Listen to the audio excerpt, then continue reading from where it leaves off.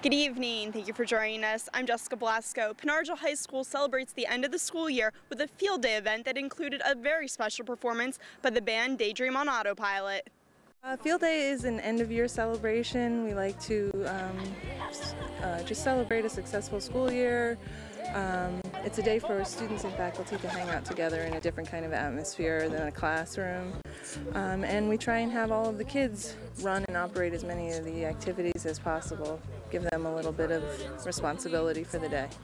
The students spent the morning participating in a variety of activities, but the highlight of this year's field day was without a doubt the performance by the band Daydream on Autopilot.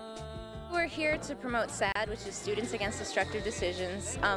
We do a lot of different organizations trying to help kids to know, it's not a good idea to drink or do drugs or any of that stuff. I know a lot of influence, brought on by the media. You see like subjects like Paris Hilton and, a lot of rock stars that kind of bring themselves down on drugs and drinking, and, I don't think that's a very good example for kids to have. So what we try to do is we try to appear kind of cool so they don't think we're totally lame, and, spread the message of don't do stupid things. You're not going to get anywhere. Daydream on Autopilot began promoting drug and alcohol awareness groups because they wanted to make a difference in the lives of teens. You can do the same old band thing, you can try to get famous, but what are you really doing for the world? Music is great, don't get me wrong. It's great, but you might as well help as many people as you can along the way. And if we can help these kids, then we're going to do it.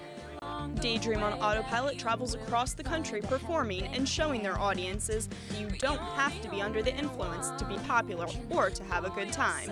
We're kind of an alternative rock, pop, we're a little experimental, but it's mostly popular music. We get a little on the heavier side, and basically we're going to be going on tour and releasing a CD. We've got some major distribution, and everything's going to be based around the SAD tour, so we hope we can do some good things with it.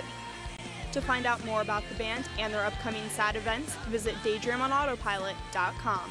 In Pen Argyl, Jessica Blasco, TV2 News.